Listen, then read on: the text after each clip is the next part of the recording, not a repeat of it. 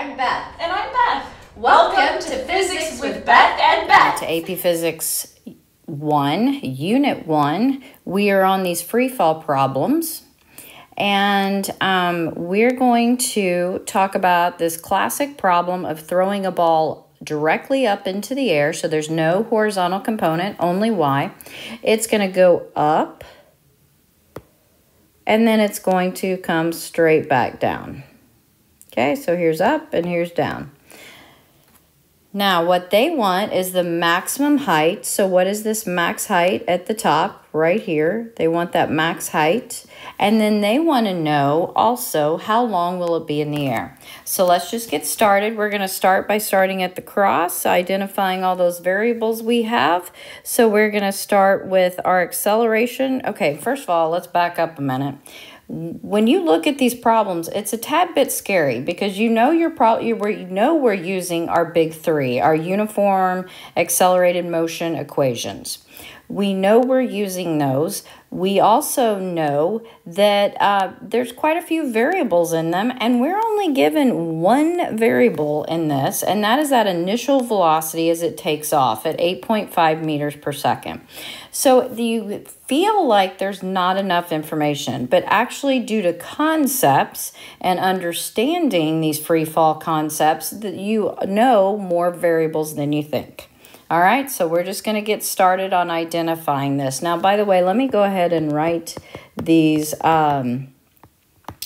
big three here for you. V naught squared plus 2a delta. We're going to say delta y. I know your equation sheet says delta x, but we're moving vertically. I like to keep reminding myself the direction there. And then we have y final equals y naught plus v naught t plus 1/2 a t squared. Okay, there's your big three, your uniform accelerated motion. All right, let's go back to this cross, start identifying. We know acceleration is negative 9.81 meters per second squared. Why? This is a free fall. Earth is taking over and controlling once it leaves your hand. All right, doesn't matter if you throw it up, if it's at the top, if it's coming down, if you throw it down. Acceleration of free fall is always negative 9.81 meters per second squared. All right, now our initial velocity is 8.5 meters per second. When we get to this max height that they want, it stops momentarily for a split second to turn around directions and fall back down. So we know our final velocity is 0 meters per second. All right, okay, we all of a sudden have more information, and we know they're looking for this delta y. When we find that, that's in meters because that's displacement. All right, here we go. I'm looking at these equations. I'm not going to use this first one if I'm looking for delta y because delta y is not in the equation. All right, position is not in the equation. I can use either this second one or the third one because I see final and initial position, or I see my, my displacement there.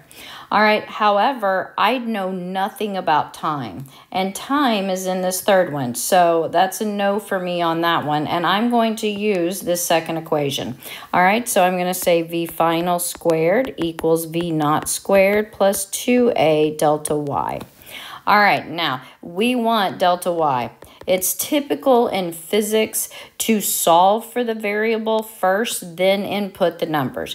Could you have said, okay, my final is 0, my initial is 8.5 squared plus 2, my acceleration is negative 9.81 meters per second squared delta y, and solve it that way? Yes.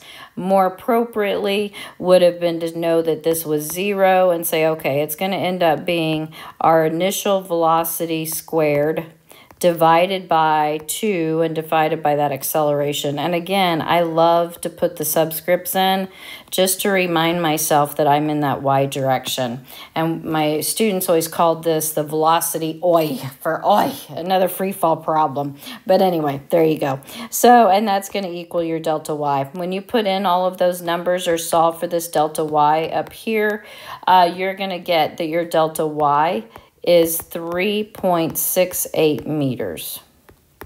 So that's going to be your maximum height that you're going to go is 3.68 meters. I actually have 2 sig figs there, so I would have called that 3.7 meters.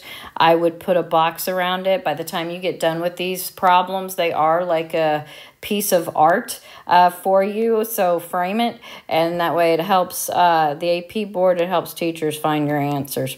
All right, now here we go. Now we want how long was it in the air. Okay, here's a concept, and it says, here's your big clue. It's going to land at the same height that it's thrown. All right, meaning that it's the same height right here. Wherever you throw it from, it lands at that same height, meaning time up equals time down. All right, so we're going to find time up, and I'm going to switch to another color here of red so that we can find this on the busy page that's getting very busy. All right, so time up. Okay, I need something with time. I know my final velocity, check. I know my initial velocity, it's 8.5. My final 0 because it gets to max height. I know my acceleration in the y is negative 9.81, and I'm looking for time. So I now can use this one. All right, and I can find time. So my final, V final, equals V initial, plus my acceleration in the y times my time. I'm going to solve for that time, the variable first. I know my final is 0, so that's going to be a negative if I subtract initial velocity from both sides. Divided by my acceleration in the y is going to equal time. If it's hard for you to see that right now, then go ahead and just write your numbers in. V final is 0. V initial is 8.5. Acceleration is negative 9.81, and you have times time, and you're solving for that time. Either way, however you do it, you're going to get that time is 0.866 seconds. Okay? Now, that is time up. Now we said time up, which is 0.866, equals time down, which is 0.866. So if I want total time before this ball lands, how long will it be in the air? You're going to have to add those two up. So my total time is going to be 0.866 plus 0.866, which ends up being 1.7 seconds. Okay, so that's the problem. That's how you do a free fall. Now, it's worth noting that down here we start at 8.5 meters per second and we end at 0 meters per second. So we are slowing down on this side. As it goes up, you're slowing down. And as it falls, we're going from 0 meters per second to a negative 8.5 meters per second. So it is speeding up. It goes from 0 to 8.5 meters per second as far as speed, but it's negative because it's down. This is positive because it's up. And it all works out with our signs. Velocity is positive, acceleration is negative. We know when those are opposite directions or opposite signs, you're slowing down. On the downside, velocity is negative and acceleration is negative. We know that when you have the same sign, or which means same direction, that you are indeed speeding up. So it all works out. I hope that helps. Thank you for watching, and happy physicsing.